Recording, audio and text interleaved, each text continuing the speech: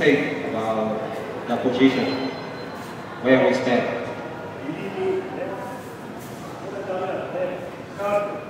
Nói là ví dụ mình tư thế enemy chẳng hạn, rất là xa quá thì mình cảm thấy là không được, mình đứng xích lại một xíu.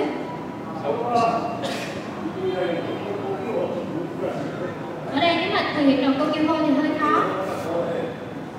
Kokyuho thì phải đứng vào tư thế này mới đúng. Enemy nage thì như vậy. So there are a little bit difference between how we apply the technique, kokyuho or EDB. So the position may be slightly different.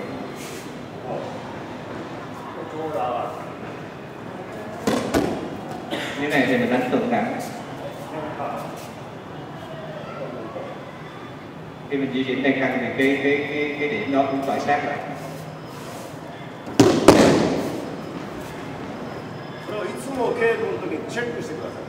Khi mà mình tập đó thì lúc nào mình cũng phải suy nghĩ, mình phải kiểm tra lại cái vị trí của mình như thế nào.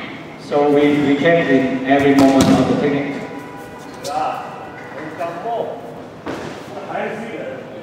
Như vậy thì là đi hơi sâu quá. So we this way is we enter a little bit deeply, so the distance is a little bit far.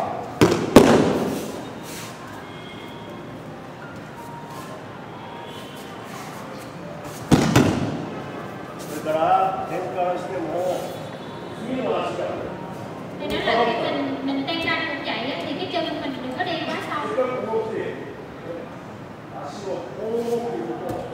Cái tay của mình thì đã đúng rồi, chặn vào cái cổ rồi, nhưng mà cái chân mình lại đi quá sâu. So pay attention on how we move. So example sensei show is that we move a little bit far. The hand is correct, but the arm is correct, but the feet is not correct.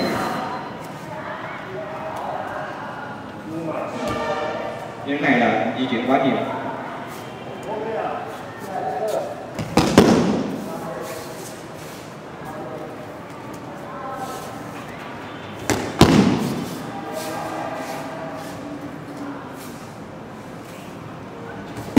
Hãy thành công.